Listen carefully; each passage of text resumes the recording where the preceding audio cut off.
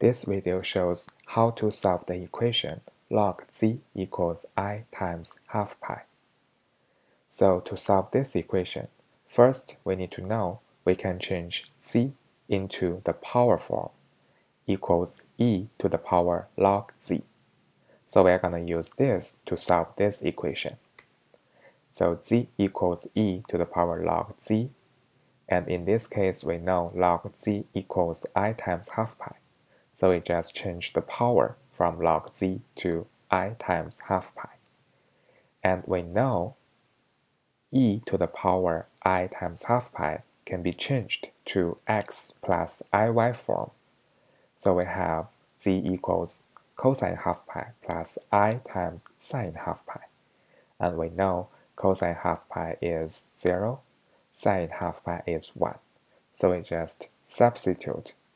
So we have z equals I.